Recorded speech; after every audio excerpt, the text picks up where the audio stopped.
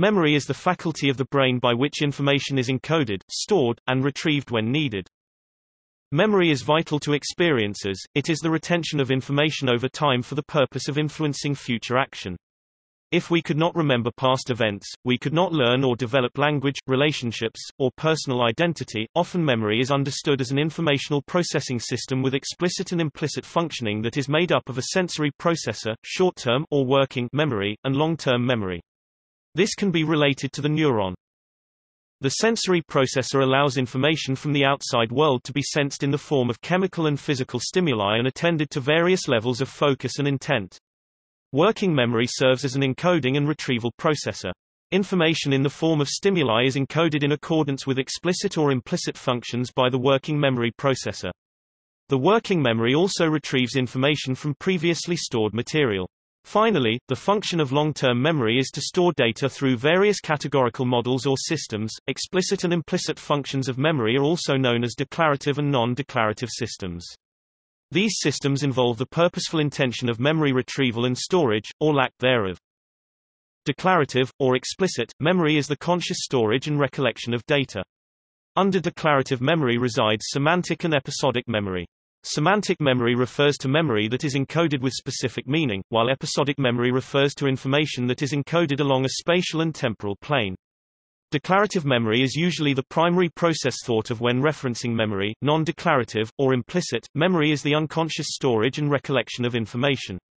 An example of a non-declarative process would be the unconscious learning or retrieval of information by way of procedural memory, or a priming phenomenon.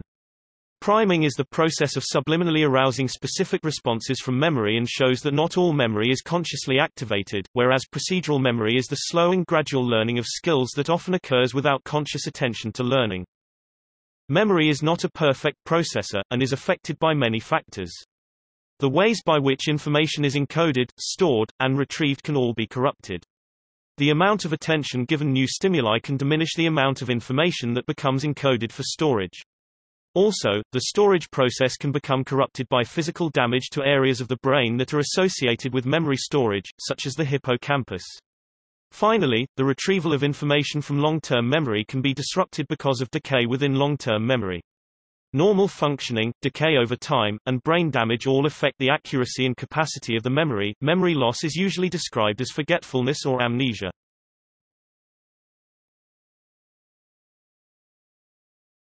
Topic: Sensory memory. Sensory memory holds sensory information less than 1 second after an item is perceived. The ability to look at an item and remember what it looked like with just a split second of observation, or memorization, is the example of sensory memory. It is out of cognitive control and is an automatic response. With very short presentations, participants often report that they seem to see more than they can actually report. The first experiments exploring this form of sensory memory were precisely conducted by George Sperling 1963 using the partial report paradigm. Subjects were presented with a grid of 12 letters, arranged into 3 rows of 4. After a brief presentation, subjects were then played either a high, medium or low tone, cueing them which of the rows to report. Based on these partial report experiments, Sperling was able to show that the capacity of sensory memory was approximately 12 items, but that it degraded very quickly within a few hundred milliseconds.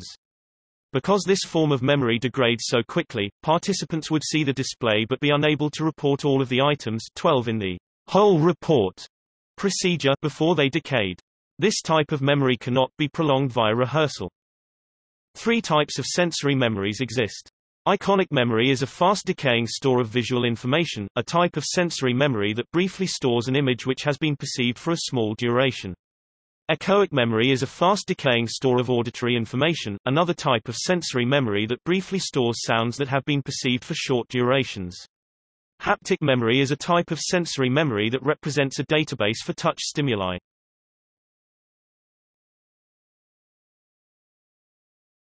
Topic: Short-term memory. Short-term memory is also known as working memory. Short-term memory allows recall for a period of several seconds to a minute without rehearsal. Its capacity is also very limited. George A. Miller, 1956, when working at Bell Laboratories, conducted experiments showing that the store of short-term memory was 7 plus or minus 2 items, the title of his famous paper, The Magical Number 7 plus or minus 2. Modern estimates of the capacity of short-term memory are lower, typically of the order of 4 to 5 items. However, memory capacity can be increased through a process called chunking. For example, in recalling a 10-digit telephone number, a person could chunk the digits into 3 groups. First, the area code, such as 123, then a 3-digit chunk, 456, and lastly a 4-digit chunk, 7890. This method of remembering telephone numbers is far more effective than attempting to remember a string of 10 digits. This is because we are able to chunk the information into meaningful groups of numbers. This may be reflected in some countries in the tendency to display telephone numbers as several chunks of 2 to 4 numbers.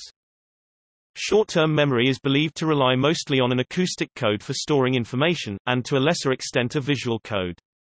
Conrad 1964 found that test subjects had more difficulty recalling collections of letters that were acoustically similar, e.g. E, P, D. Confusion with recalling acoustically similar letters rather than visually similar letters implies that the letters were encoded acoustically. Conrad's 1964 study, however, deals with the encoding of written text. Thus, while memory of written language may rely on acoustic components, generalizations to all forms of memory cannot be made.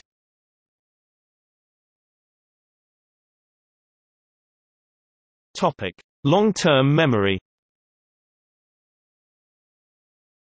The storage in sensory memory and short-term memory generally has a strictly limited capacity and duration, which means that information is not retained indefinitely.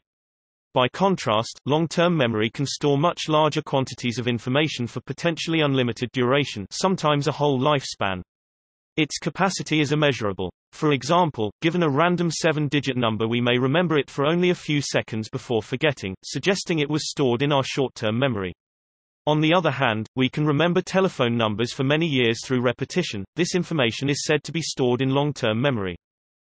While short-term memory encodes information acoustically, long-term memory encodes it semantically. Baddeley 1966 discovered that, after 20 minutes, test subjects had the most difficulty recalling a collection of words that had similar meanings, e.g. big, large, great, huge, long-term. Another part of long-term memory is episodic memory, which attempts to capture information such as what, when, and where. With episodic memory, individuals are able to recall specific events such as birthday parties and weddings. Short-term memory is supported by transient patterns of neuronal communication, dependent on regions of the frontal lobe, especially dorsolateral prefrontal cortex, and the parietal lobe. Long-term memory, on the other hand, is maintained by more stable and permanent changes in neural connections widely spread throughout the brain. The hippocampus is essential for learning new information to the consolidation of information from short-term to long-term memory, although it does not seem to store information itself. It was thought that without the hippocampus new memories were unable to be stored into long-term memory and that there would be a very short attention span, as first gleaned from patient Henry Malezon after what was thought to be the full removal of both his hippocampi. More recent examination of his brain, post-mortem, shows that the hippocampus was more intact than first thought, throwing theories drawn from the initial data into question. The hippocampus may be involved in changing neural connections for a period of 3 months or more after the initial learning. Research has suggested that long-term memory storage in humans may be maintained by DNA methylation, and the prion gene.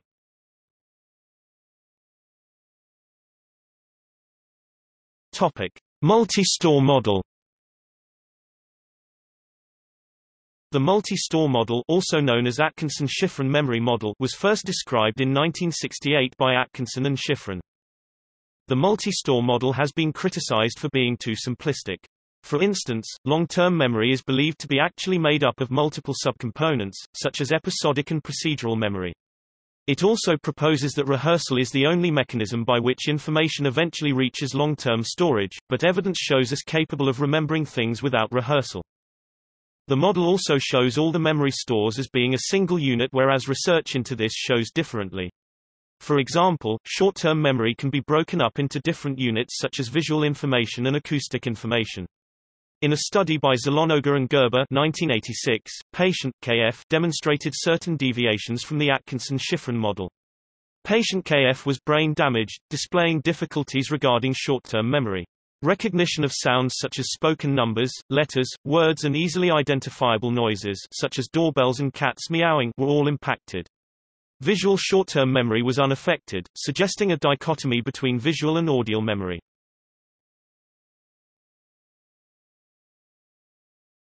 Topic: Working memory. In 1974, Baddeley and Hitch proposed a working memory model that replaced the general concept of short-term memory with an active maintenance of information in the short-term storage. In this model, working memory consists of three basic stores: the central executive, the phonological loop and the visuospatial sketchpad. In 2000 this model was expanded with the multimodal episodic buffer, Baddeley's model of working memory. The central executive essentially acts as an attention sensory store. It channels information to the three component processors, the phonological loop, the visuospatial sketchpad, and the episodic buffer. The phonological loop stores auditory information by silently rehearsing sounds or words in a continuous loop, the articulatory process, for example the repetition of a telephone number over and over again. A short list of data is easier to remember. The visuospatial sketchpad stores visual and spatial information. It is engaged when performing spatial tasks such as judging distances or visual ones such as counting the windows on a house or imagining images. The episodic buffer is dedicated to linking information across domains to form integrated units of visual, spatial, and verbal information and chronological ordering, e.g., the memory of a story or a movie scene. The episodic buffer is also assumed to have links to long-term memory and semantical meaning. The working memory model explains many practical observations, such as why it is easier to do two different tasks, one verbal and one visual, than two similar tasks, e.g., two visual, and the aforementioned word length effect. Working memory is also the premise for what allows us to do everyday activities involving thought. It is the section of memory where we carry out thought processes and use them to learn and reason about topics.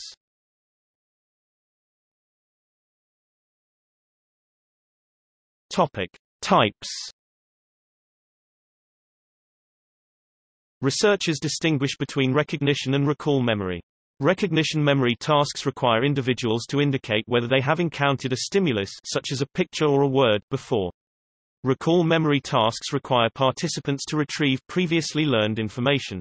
For example, individuals might be asked to produce a series of actions they have seen before or to say a list of words they have heard before.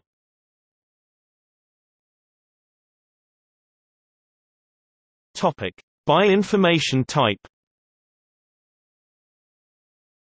Topographic memory involves the ability to orient oneself in space, to recognize and follow an itinerary, or to recognize familiar places. Getting lost when traveling alone is an example of the failure of topographic memory. Flashbulb memories are clear episodic memories of unique and highly emotional events. People remembering where they were or what they were doing when they first heard the news of President Kennedy's assassination, the Sydney siege or of 9/11 are examples of flashbulb memories. Anderson 1976 divides long-term memory into declarative explicit and procedural implicit memories.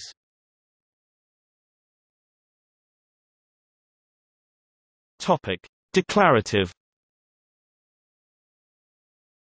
Declarative memory requires conscious recall, in that some conscious process must call back the information. It is sometimes called explicit memory, since it consists of information that is explicitly stored and retrieved. Declarative memory can be further subdivided into semantic memory, concerning principles and facts taken independent of context, and episodic memory, concerning information specific to a particular context, such as a time and place. Semantic memory allows the encoding of abstract knowledge about the world, such as, "Paris is the capital of France." Episodic memory, on the other hand, is used for more personal memories, such as the sensations, emotions, and personal associations of a particular place or time.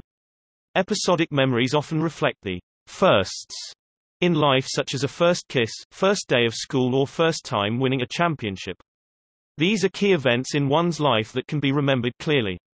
Autobiographical memory, memory for particular events within one's own life, is generally viewed as either equivalent to, or a subset of, episodic memory. Visual memory is part of memory preserving some characteristics of our senses pertaining to visual experience. One is able to place in memory information that resembles objects, places, animals or people in sort of a mental image. Visual memory can result in priming, and it is assumed some kind of perceptual representational system underlies this phenomenon.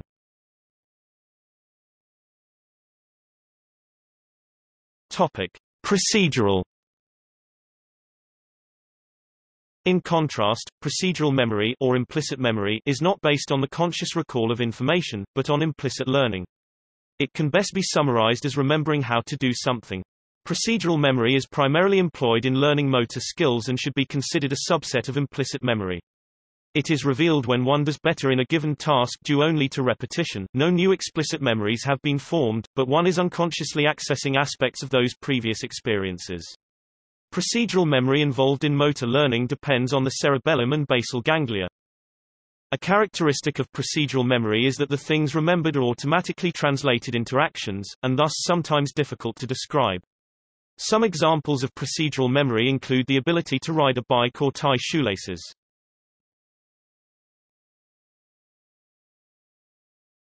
Topic: Bitemporal direction. Another major way to distinguish different memory functions is whether the content to be remembered is in the past, retrospective memory, or in the future, prospective memory. Thus, retrospective memory as a category includes semantic, episodic and autobiographical memory. In contrast, prospective memory is memory for future intentions, or remembering to remember. Winograd, 1988.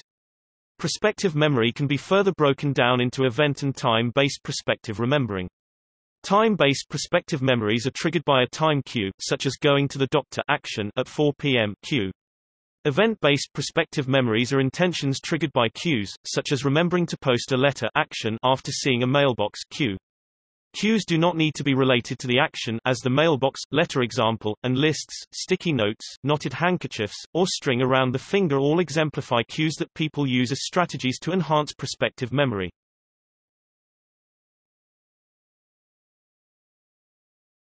Topic: Study techniques.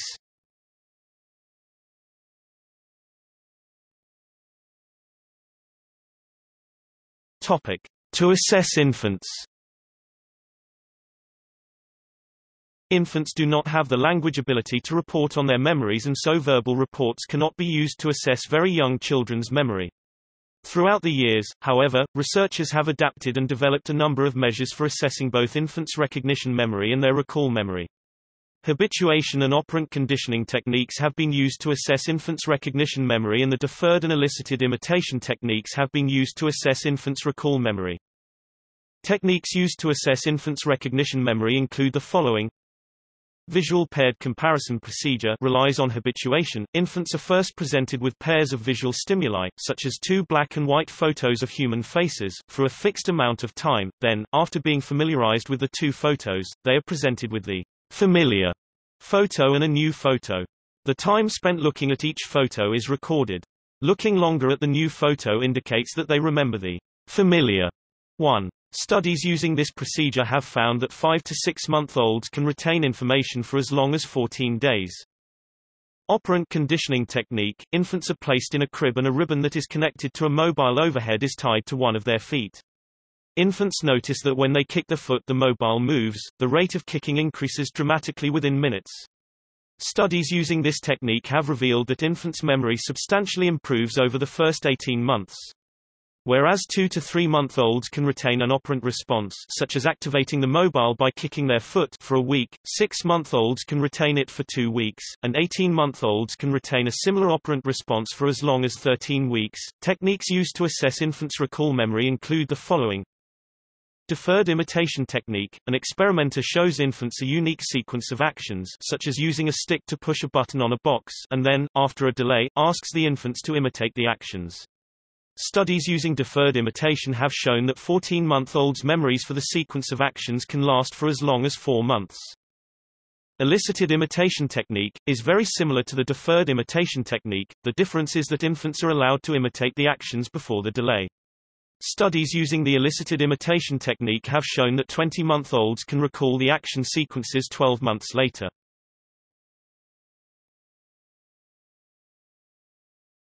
Topic: To assess older children and adults. Researchers use a variety of tasks to assess older children and adults' memory. Some examples are paired associate learning, when one learns to associate one specific word with another. For example, when given a word such as safe, one must learn to say another specific word, such as green. This is stimulus and response. Free recall, during this task a subject would be asked to study a list of words and then later they will be asked to recall or write down as many words that they can remember, similar to free response questions.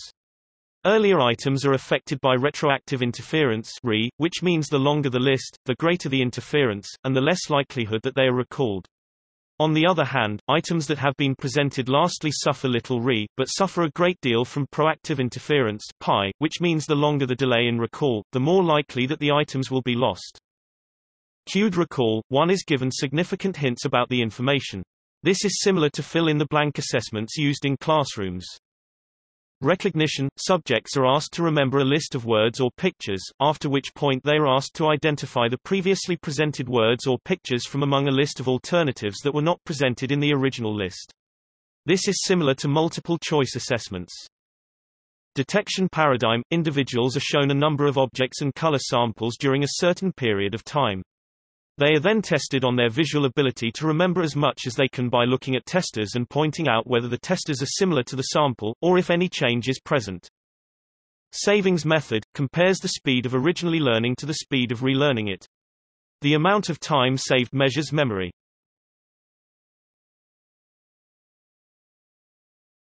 Topic: Failures. Transience, memories degrade with the passing of time. This occurs in the storage stage of memory, after the information has been stored and before it is retrieved. This can happen in sensory, short-term, and long-term storage. It follows a general pattern where the information is rapidly forgotten during the first couple of days or years, followed by small losses in later days or years. Absent-mindedness, memory failure due to the lack of attention.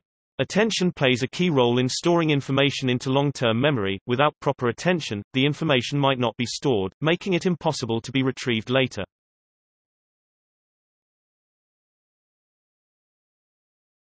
Topic: Physiology. Brain areas involved in the neuroanatomy of memory such as the hippocampus, the amygdala, the striatum, or the mammillary bodies are thought to be involved in specific types of memory. For example, the hippocampus is believed to be involved in spatial learning and declarative learning, while the amygdala is thought to be involved in emotional memory. Damage to certain areas in patients and animal models and subsequent memory deficits is a primary source of information. However, rather than implicating a specific area, it could be that damage to adjacent areas, or to a pathway traveling through the area is actually responsible for the observed deficit. Further, it is not sufficient to describe memory, and its counterpart, learning, as solely dependent on specific brain regions. Learning and memory are usually attributed to changes in neuronal synapses, thought to be mediated by long-term potentiation and long-term depression. However, this has been questioned on computational as well as neurophysiological grounds by the cognitive scientist Charles R. Gallistel and others. In general, the more emotionally charged an event or experience is, the better it is remembered. This phenomenon is known as the memory enhancement effect. Patients with amygdala damage, however, do not show a memory enhancement effect. Hebb distinguished between short-term and long-term memory. He postulated that any memory that stayed in short-term storage for a long enough time would be consolidated into a long-term memory. Later research showed this to be false. Research has shown that direct injections of cortisol or epinephrine help the storage of recent experiences. This is also true for stimulation of the amygdala. This proves that excitement enhances memory by the stimulation of hormones that affect the amygdala. Excessive or prolonged stress with prolonged cortisol may hurt memory storage. Patients with amygdalar damage are no more likely to remember emotionally charged words than non-emotionally charged ones. The hippocampus is important for explicit memory. The hippocampus is also important for memory consolidation. The hippocampus receives input from different parts of the cortex and sends its output out to different parts of the brain also. The input comes from secondary and tertiary sensory areas that have processed the information a lot already. Hippocampal damage may also cause memory loss and problems with memory storage. This memory loss includes retrograde amnesia, which is the loss of memory for events that occurred shortly before the time of brain damage.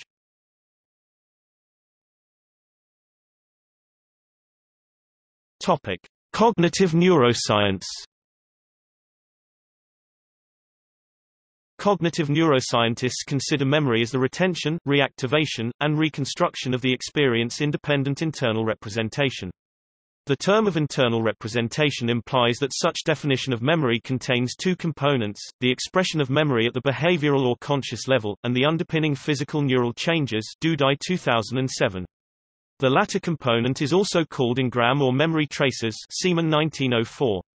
Some neuroscientists and psychologists mistakenly equate the concept of engram and memory, broadly conceiving all persisting after effects of experiences as memory. Others argue against this notion that memory does not exist until it is revealed in behavior or thought. Moskovich 2007. One question that is crucial in cognitive neuroscience is how information and mental experiences are coded and represented in the brain. Scientists have gained much knowledge about the neuronal codes from the studies of plasticity, but most of such research has been focused on simple learning in simple neuronal circuits. It is considerably less clear about the neuronal changes involved in more complex examples of memory, particularly declarative memory that requires the storage of facts and events. Byrne 2007. Convergence-divergence zones might be the neural networks where memories are stored and retrieved. Considering that there are several kinds of memory, depending on types of represented knowledge, underlying mechanisms, processes, functions and modes of acquisition, it is likely that different brain areas support different memory systems and that they are in mutual relationships in neuronal networks. Components of memory representation are distributed widely across different parts of the brain as mediated by multiple neocortical circuits. Encoding. Encoding of working memory involves the spiking of individual neurons induced by sensory input, which persists even after the sensory input disappears. Jensen and Lissman 2005, Franson et al. 2002. Encoding of episodic memory involves persistent changes in molecular structures that alter synaptic transmission between neurons. Examples of such structural changes include long-term potentiation (LTP) or spike timing-dependent plasticity (STDP). The persistent spiking in working memory can enhance the synaptic and cellular changes in the encoding of episodic memory. Jensen and Lissman 2005. Working memory. Recent functional imaging studies detected working memory signals in both medial temporal lobe (MTL), a brain area strongly associated with long-term memory, and prefrontal cortex. Ranganath et al. 2005, suggesting a strong relationship between working memory and long-term memory. However, the substantially more working memory signals seen in the prefrontal lobe suggest that this area play a more important role in working memory than MTL. Suzuki 2007. Consolidation and reconsolidation. Short-term memory (STM) is temporary and subject to disruption, while long-term memory (LTM), once consolidated, is persistent and stable. Consolidation of STM into LTM at the molecular level presumably involves two processes, synaptic consolidation and system consolidation. The former involves a protein synthesis process in the medial temporal lobe (MTL), whereas the latter transforms the MTL-dependent memory into an MTL-independent memory over months to years. Ledoux 2007. In recent years, such traditional consolidation dogma has been re-evaluated as a result of the studies on reconsolidation. These studies showed that prevention after retrieval affects subsequent retrieval of the memory. Sara 2000. New studies have shown that post-retrieval treatment with protein synthesis inhibitors and many other compounds can lead to an amnestic state. Nadal et al. 2000b, Alberini 2005, Dudai 2006. These findings on reconsolidation fit with the behavioral evidence that retrieved memory is not a carbon copy of the initial experiences, and memories are updated during retrieval.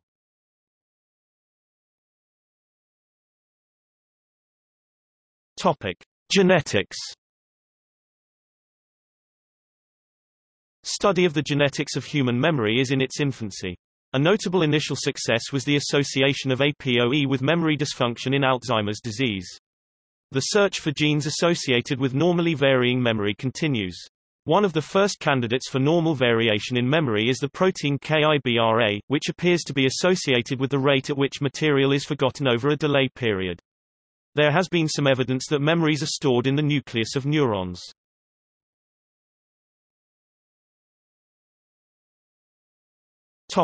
In infancy. Up until the mid-1980s it was assumed that infants could not encode, retain, and retrieve information. A growing body of research now indicates that infants as young as 6 months can recall information after a 24-hour delay. Furthermore, research has revealed that as infants grow older they can store information for longer periods of time. 6-month-olds can recall information after a 24-hour period, 9-month-olds after up to 5 weeks, and 20-month-olds after as long as 12 months. In addition, studies have shown that with age, infants can store information faster. Whereas 14-month-olds can recall a 3-step sequence after being exposed to it once, 6-month-olds need approximately 6 exposures in order to be able to remember it. Although 6-month-olds can recall information over the short term, they have difficulty recalling the temporal order of information. It is only by 9 months of age that infants can recall the actions of a 2-step sequence in the correct temporal order, that is, recalling step 1 and then step 2. In other words, when asked to imitate a 2-step action sequence such as putting a toy car in the base and pushing in the plunger to make the toy roll to the other end, 9-month-olds tend to imitate the actions of the sequence in the correct order, step 1 and then step 2. Younger infants, 6-month-olds, can only recall one step of a 2-step sequence. Researchers have suggested that these age differences are probably due to the fact that the dentate gyrus of the hippocampus and the frontal components of the neural network are not fully developed at the age of 6 months. In fact, the term infantile amnesia refers to the phenomenon of accelerated forgetting during infancy. Importantly, infantile amnesia is not unique to humans, and preclinical research using rodent models provides insight into the precise neurobiology of this phenomenon. A review of the literature from behavioral neuroscientist Dr. Ji-hyun Kim suggests that accelerated forgetting during early life is at least partly due to rapid growth of the brain during this period. Aging. One of the key concerns of older adults is the experience of memory loss, especially as it is one of the hallmark symptoms of Alzheimer's disease. However, memory loss is qualitatively different in normal aging from the kind of memory loss associated with a diagnosis of Alzheimer's. Budson and Price, 2005. Research has revealed that individuals' performance on memory tasks that rely on frontal regions declines with age. Older adults tend to exhibit deficits on tasks that involve knowing the temporal order in which they learned information, source memory tasks that require them to remember the specific circumstances or context in which they learned information, and prospective memory tasks that involve remembering to perform an act at a future time. Older adults can manage their problems with prospective memory by using appointment books, for example. Gene transcription profiles were determined for the human frontal cortex of individuals from age 26 to 106 years. Numerous genes were identified with reduced expression after age 40, and especially after age 70. Genes that play central roles in memory and learning were among those showing the most significant reduction with age. There was also a marked increase in DNA damage, likely oxidative damage, in the promoters of those genes with reduced expression. It was suggested that DNA damage may reduce the expression of selectively vulnerable genes involved in memory and learning.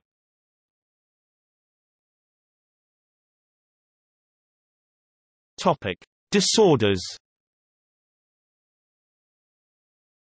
Much of the current knowledge of memory has come from studying memory disorders, particularly amnesia.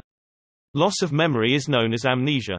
Amnesia can result from extensive damage to the regions of the medial temporal lobe, such as the hippocampus, dentate gyrus, subiculum, amygdala, the parahippocampal, entorhinal, and perirhinal cortices, or the midline diencephalic region, specifically the dorsomedial nucleus of the thalamus and the mammillary bodies of the hypothalamus.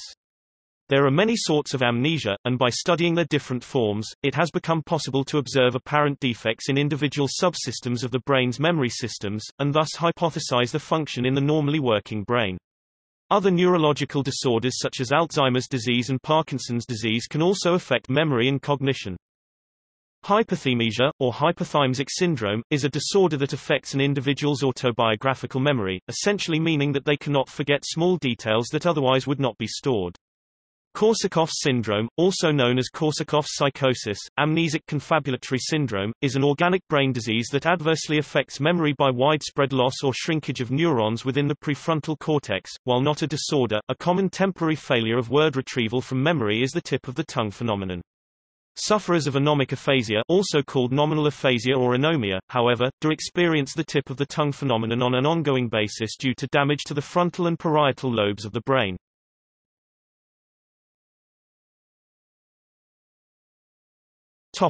Influencing factors. Interference can hamper memorization and retrieval.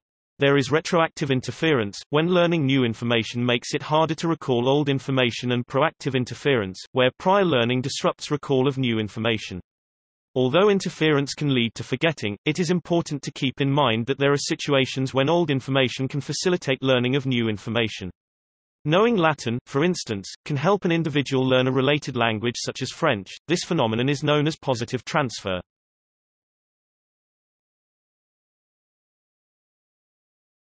Topic: Stress.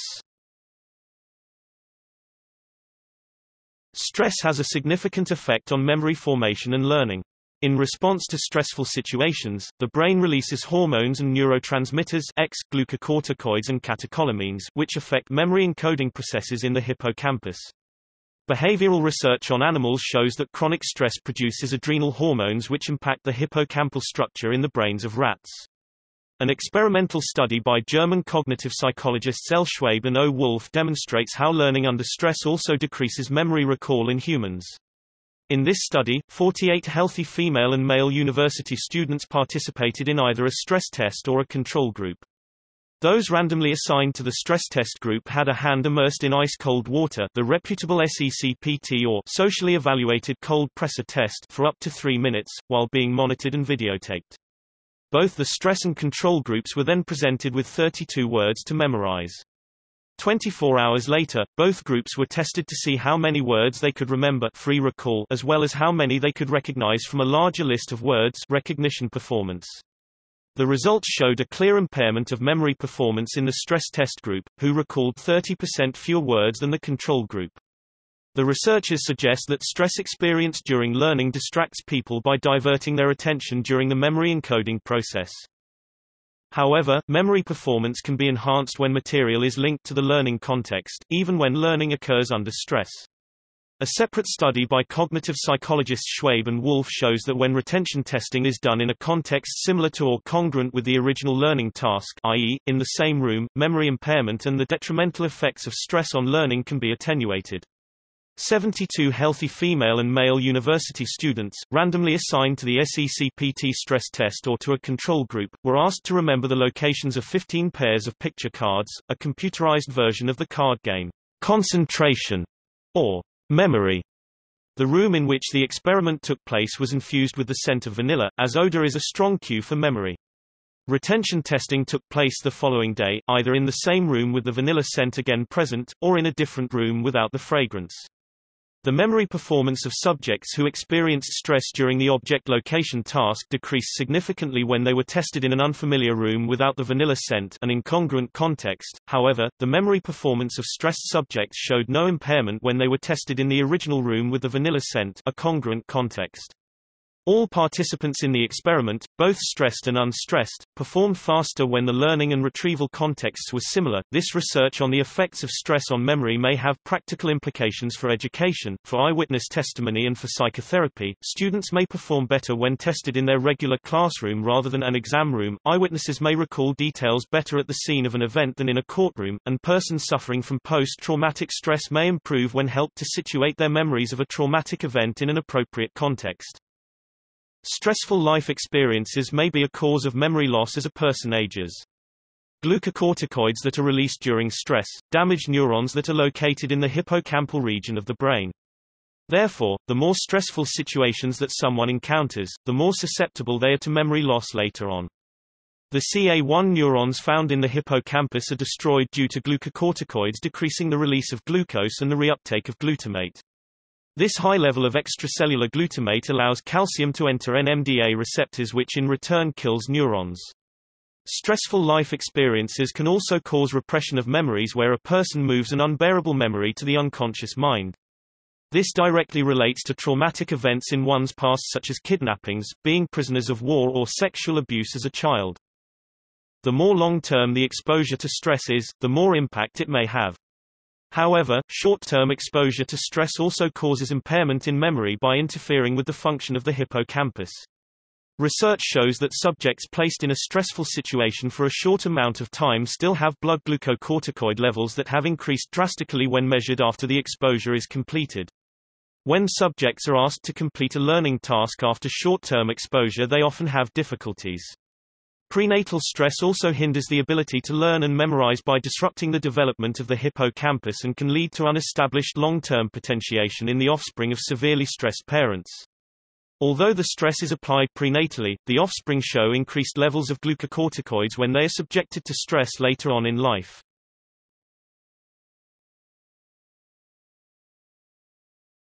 Topic: Sleep. Making memories occurs through a three-step process, which can be enhanced by sleep. The three steps are as follows. Acquisition, which is the process of storage and retrieval of new information in memory. Consolidation. Recall. Sleep affects memory consolidation. During sleep, the neural connections in the brain are strengthened. This enhances the brain's abilities to stabilize and retain memories. There have been several studies which show that sleep improves the retention of memory, as memories are enhanced through active consolidation. System consolidation takes place during slow-wave sleep (SWS). This process implicates that memories are reactivated during sleep, but that the process doesn't enhance every memory.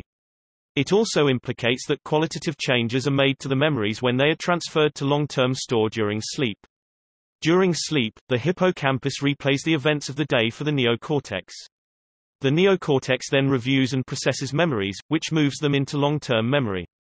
When one does not get enough sleep, it makes it more difficult to learn as these neural connections are not as strong, resulting in a lower retention rate of memories. Sleep deprivation makes it harder to focus, resulting in inefficient learning. Furthermore, some studies have shown that sleep deprivation can lead to false memories as the memories are not properly transferred to long-term memory.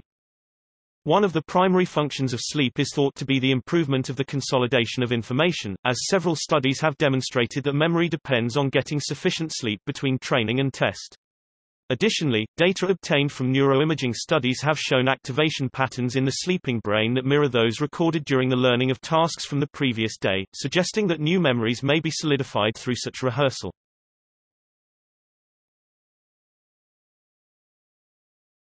Topic: Construction for general manipulation.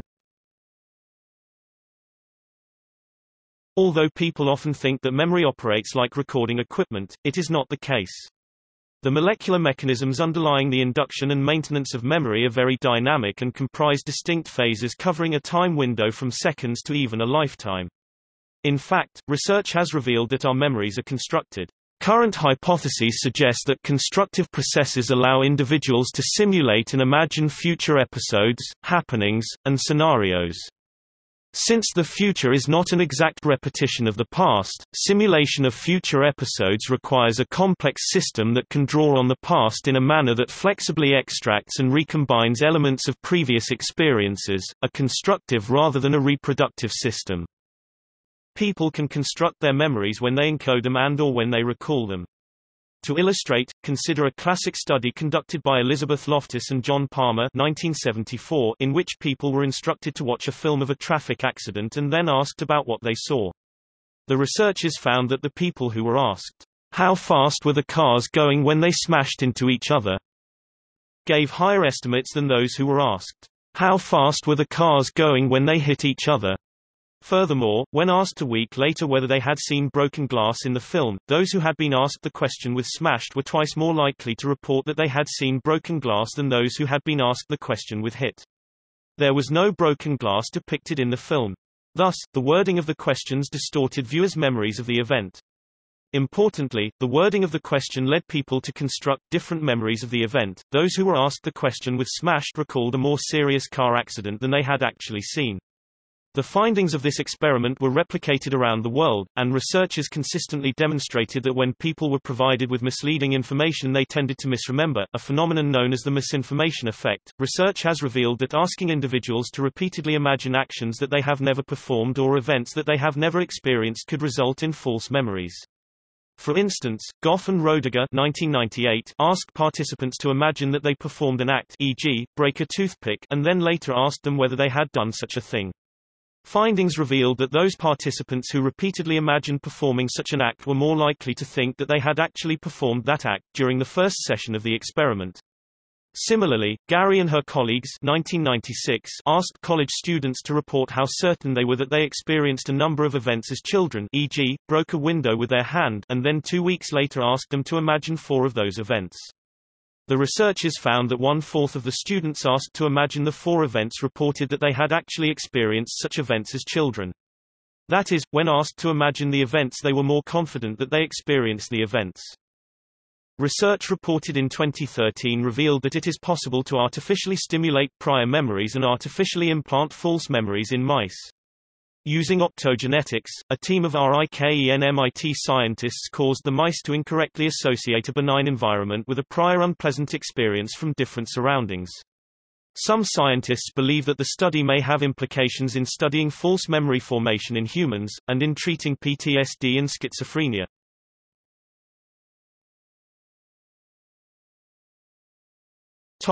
Improving.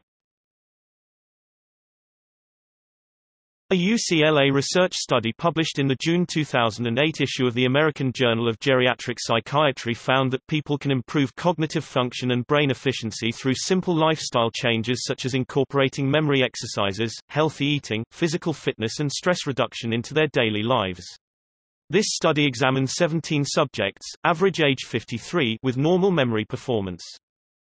8 subjects were asked to follow a brain-healthy diet, relaxation, physical, and mental exercise, brain teasers and verbal memory training techniques. After 14 days, they showed greater word fluency, not memory, compared to the baseline performance. No long-term follow-up was conducted. It is therefore unclear if this intervention has lasting effects on memory. There are a loosely associated group of mnemonic principles and techniques that can be used to vastly improve memory known as the art of memory. The International Longevity Center released in 2001 a report which includes in pages 14 to 16 recommendations for keeping the mind in good functionality until advanced age. Some of the recommendations are to stay intellectually active through learning, training or reading, to keep physically active so to promote blood circulation to the brain, to socialize, to reduce stress, to keep sleep time regular, to avoid depression or emotional instability and to observe good nutrition. Memorization is a method of learning that allows an individual to recall information verbatim. Rote learning is the method most often used. Methods of memorizing things have been the subject of much discussion over the years, with some writers, such as Cosmos Roselius, using visual alphabets. The spacing effect shows that an individual is more likely to remember a list of items when rehearsal is spaced over an extended period of time. In contrast to this is cramming, an intensive memorization in a short period of time. Also relevant is the Zeigarnik effect, which states that people remember uncompleted or interrupted tasks better than completed ones. The so-called method of loci uses spatial memory to memorize non-spatial information.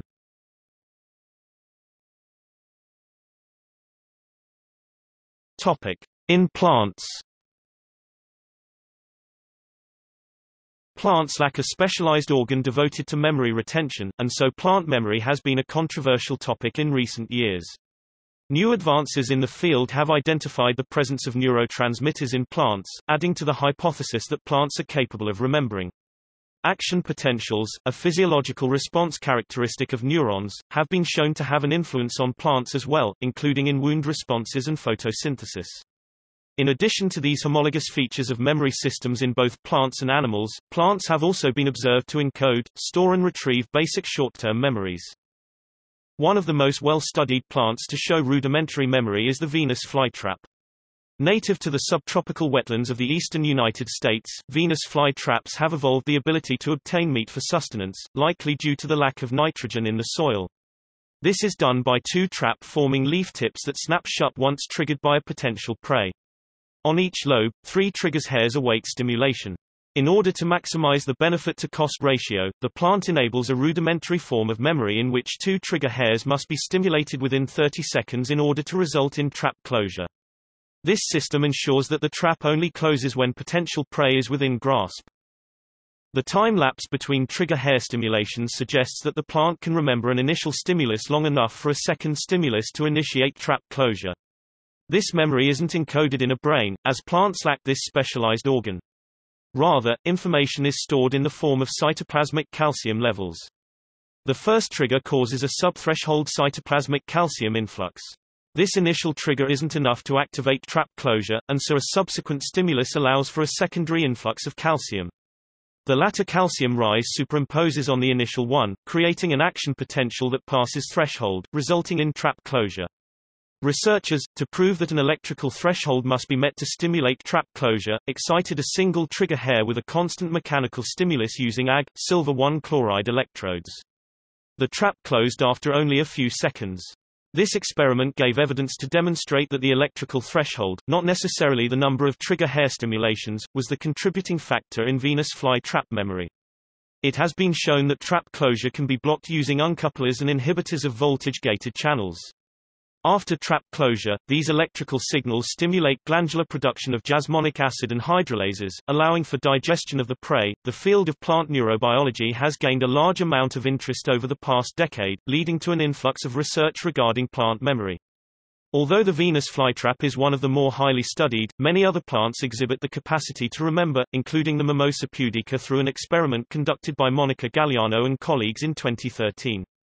As the field expands, it is likely that we will learn more about the capacity of a plant to remember.